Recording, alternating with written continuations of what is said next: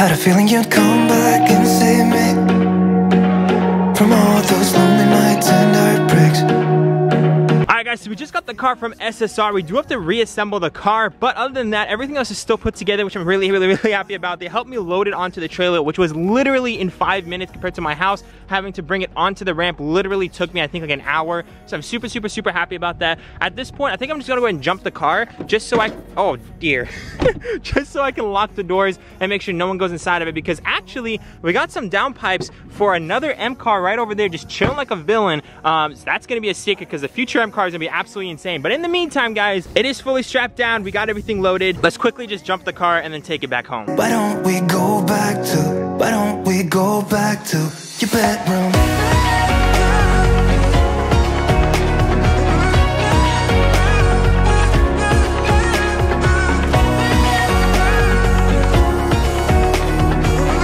And the M5 is back. Home sweet home. And I don't think I did a proper intro. So what's up, guys? Welcome back to the channel. Welcome back to another video. And in today's video, we're gonna be reassembling the M5 because SSR took it completely apart. I wish we put it back together, but since they gave me the homie discount, I'm gonna go ahead and reassemble everything. I'll go ahead and explain everything towards the end of the video and why I'm reassembling everything and putting the whole front end together. But anyhow, I'll keep y'all posted. Just stay tuned to the end of the video for more information on the M5. Meantime, let's go ahead and just reassemble the bad boy. And just like that, guys, so we have everything here for the M5. We have the ignition coil, spark plugs, a bunch of carbon fiber side skirts, carbon fiber rear bumper extensions, carbon fiber diffuser, the fan, a bunch of underbelly pans, a bunch of top pans, the intakes, the bumpers. So you have so many things you have to reassemble on this car. I believe once you have to start taking things apart, I told them to halt the build. I think they actually literally thought that I meant to say don't do anything else to it, so they didn't actually reassemble it for me, but I think that's my fault. Huge shout out to them though for all the support. Again, we'll get into all the information with SSR in the end of this video, but in the meantime, let's go ahead and reassemble all this. We have a lot of work to do, guys. So many things we have to reinstall. Looks like I gotta take all this stuff off just to get to the ignition coils and spark plugs. So this thing might actually be out of, oh no, it still has a coolant in there.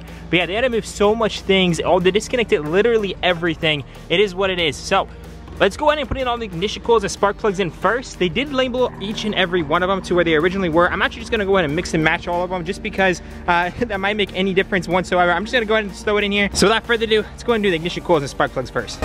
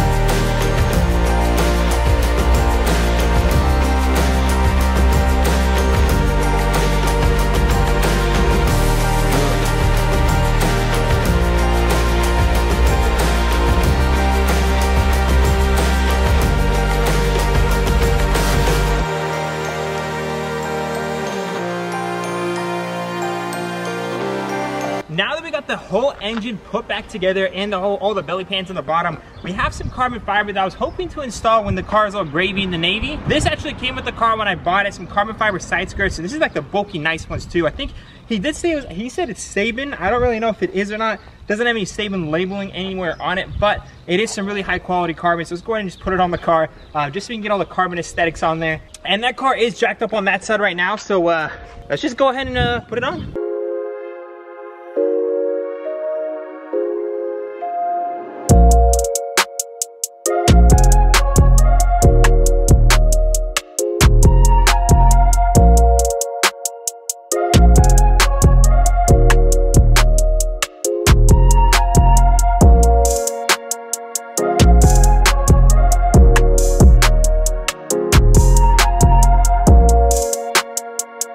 At this point, guys, you have everything in the engine bay assembled. The carbon fiber side skirt on this side, the rear bumper extension, the carbon fiber trunk, everything is working too. Rear carbon fiber and this side skirt as well. This car is absolutely filthy. We're gonna give it a wash in a little minute. But we also have the carbon fiber grills right here, which looks super dope. And yeah, I think the last part is we have all the belly pans and everything underneath put back on. Let's go ahead and put on the front bumper so this thing's 100% put back together, and then we need to give this thing a proper cleaning.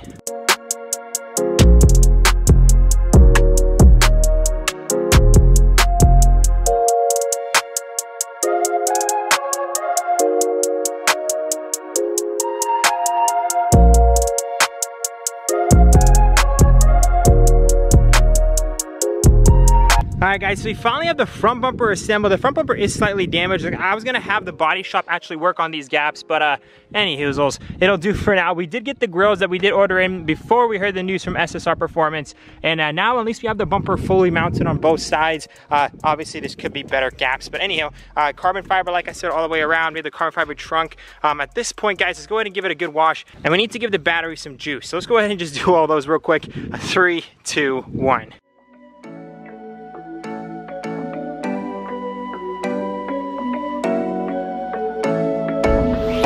Taking my hand, leading the way, staying the night. Looking at you, making your moves, there is no silence. I wish you'd never let go. All this moving in the zone, I'ma lose it out of control. Yeah. Looking so sweet, but you're dynamite.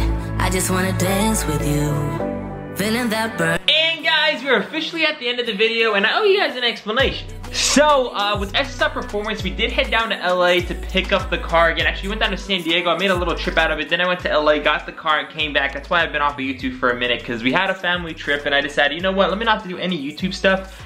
Mainly because I don't want to just go out there and just record some stupid stuff and throw it onto the channel, and then you guys are just like, what's going on here? I'm only going to be trying to upload good content. So, at this point, we did fully reassemble the M5, put a bunch of carbon fiber stuff. We did so much things in this one video that I've ever done in a lot of my other videos. But unfortunately, it's on a car that we're gonna have to let go of. Now, a lot of you guys are hitting me up, and even the owner sent me videos of this car running just months before the accident, before the crank hub and the whole front end accident. He showed me the car is perfectly running. A lot of you guys are telling me, hey, it could have a bad leak down test because it hasn't been running for a while. If you replace the flywheel and clutch, you possibly could be good. Thing is, guys, I'm already spending a lot of money on the clutch and flywheel, and then on top of that, getting it to pay, paying SSR to install it. It's gonna be a bunch of money, and if that doesn't work out at SSR, we're gonna have to do some other things, and then some other things, and then some other things, and it's gonna feel like the 7 Series all over again. At the end of the day, I don't want to risk it. Like with my luck recently with all the cars, like you guys saw with all my other videos,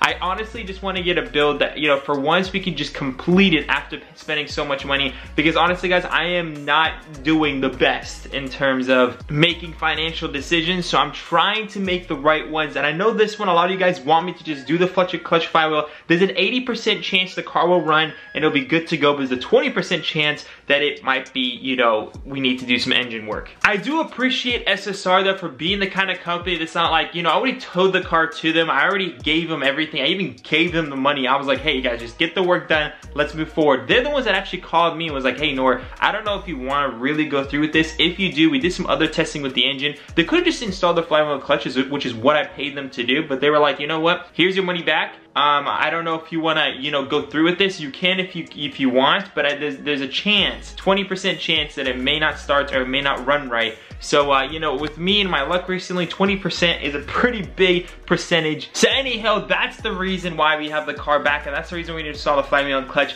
The next time car we are getting on this channel, I've already been in contact with the owner, and we're trying to figure out the logistics and everything. It's a huge purchase, probably like as big of a purchase as, one of my biggest cars, which you guys know. It's not a supercar or anything like that. It's just a high-end M car. I've owned something similar, but not the same thing. I can't give away too much information. But anywho, we're trying to work on that. And also, he had some issues with his car. So I was supposed to get the car like a couple days ago. Like as soon as I get back from my trip, I was supposed to get the car. Things happened, and he started having some issues with the car, some major issues, like $1,000 issues. So I was like, hey, you know what? Can you get all those fixed? And then we'll go ahead and move forward with the transaction. action, and that's what's happening right now. So I'll keep you guys in the loop. But in the meantime, the M5 is for sale. So if any of you guys want to tackle this project, there's a good chance it just needs a flywheel and clutch. But if you guys are getting this car, just, you know, be prepared. It is a V10 M5, and you know, these cars are known not to be the most reliable cars in the world. What I do like about this one though, it is a clean title LCI V10 with a bunch of carbon fiber in it. Like, it's in absolutely pretty good shape. The front end, the gaps and everything does need some work, and there are some panels that need to get repainted. But I mean, other than that, I mean, it's a pretty freaking immaculate car. I absolutely love the car and how it looks. It has so many features for the year. I mean, 2008 has heads-up display, comfort, clothes, heated seats, heated steering, rear sunshades, like